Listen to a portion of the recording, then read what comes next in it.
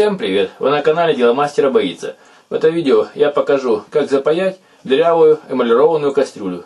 У меня есть такая эмалированная кастрюля на 4 литра. И в ней образовалось отверстие. Жаль выбрасывать такую кастрюлю, потому что она еще не полностью ржавая.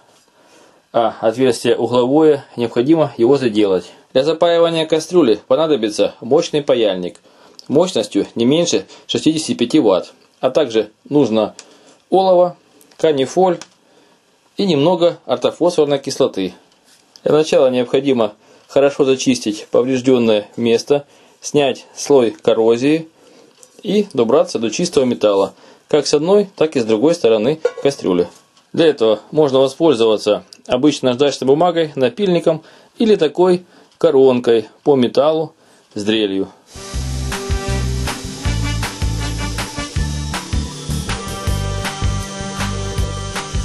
Как видите, отверстие здесь не маленькое, но с помощью олова мы его закроем. Перед началом пайки необходимо почистить жало напильника от окислов, чтобы к нему лучше приставало олово. Я для этого воспользуюсь обычным мелким напильником.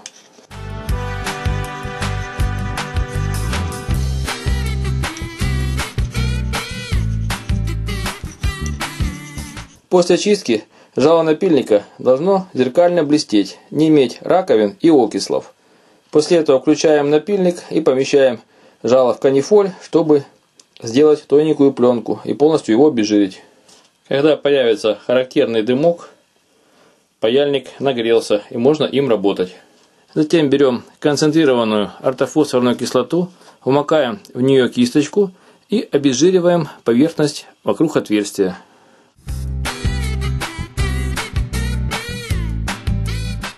Затем берем кусочек олова и прикладываем его к отверстию, нагревая паяльником.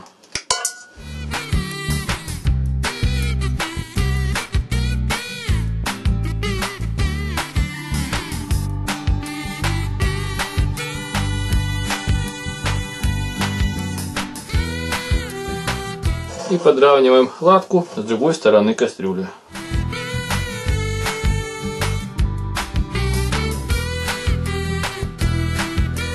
И вот отверстие кастрюли запаяно. Теперь необходимо взять мелкую наждачную бумагу и зачистить все до блеска с одной и с другой стороны.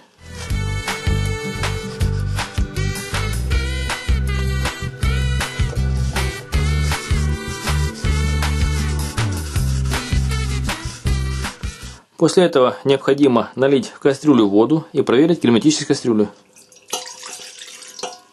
Как видите, подтеканий снизу нет, значит кастрюля герметична. Отверстие в кастрюле мы запаяли, но для исключения попадания возможных вредных веществ из олова в пищу необходимо закрасить латку. Я для этого воспользуюсь краской для керамики, для ванн, которая имеет термостойкость не меньше 100 градусов. Здесь эмаль можно сделать своими руками или же использовать готовую эмаль в аэрозольных баллончиках или в бутылочках с кисточкой. На этих красках указано, что они для керамических изделий и не токсичны. Перед покраской я обезжирю латку с помощью сольвента или растворителя и хорошо высушу.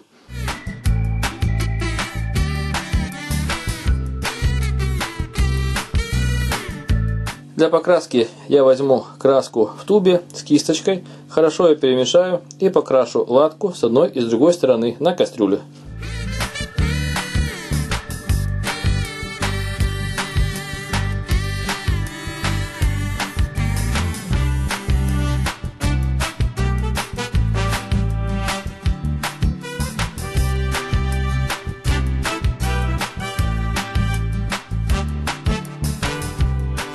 Краска густая, поэтому хорошо заполняет все неровности на олове. Вот дырка на эмалированной кастрюле запаяна. И осталось подождать 24 часа до полного высыхания краски. И после этого можно ей пользоваться как обычной новой кастрюлей.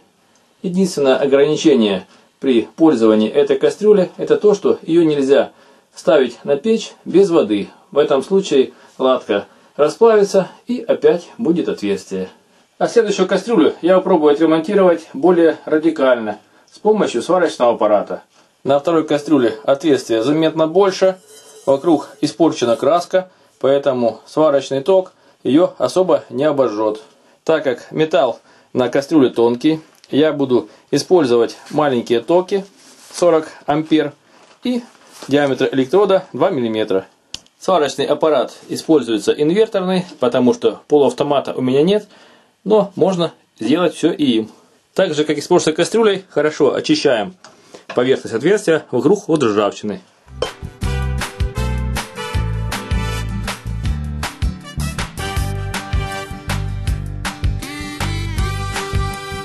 Я выставляю ток 40 ампер и начнем варить.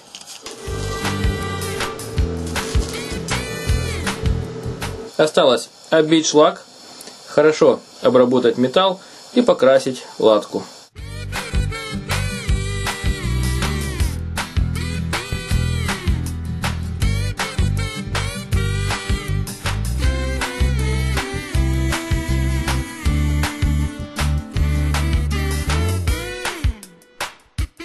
Таким образом, отверстие можно и заварить сваркой, но это более тонкая работа и нужно хорошо владеть приемом сварки. Зато плюс сварочной латки в том, что она не расплавится, даже если в кастрюле выкипит вода. В качестве альтернативных заплаток для кастрюль можно воспользоваться всевозможными болтами и заклепками, но они менее надежны и не так эстетичны. Вы были на канале Дело мастера боится, смотрели видео о том, как своими руками запаять дырку на эмалированной кастрюле. Пишите свои замечания, комментарии, ставьте лайки, подписывайтесь на наш канал. Будьте с нами. Всем пока!